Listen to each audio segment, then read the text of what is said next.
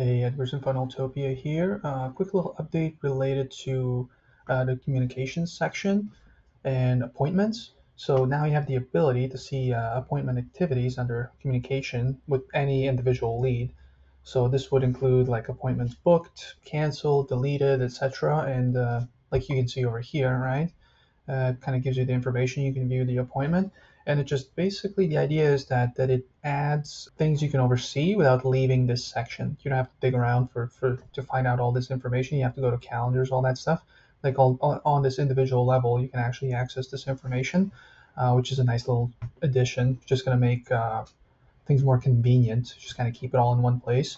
But yeah, that's it for this one. If you have any questions over here at the bottom, 24/7 chat support, let us know. Also, if you're a VIP client, schedule a VIP call. If there's like a more global issue instead of just a couple of questions, those could probably be quicker.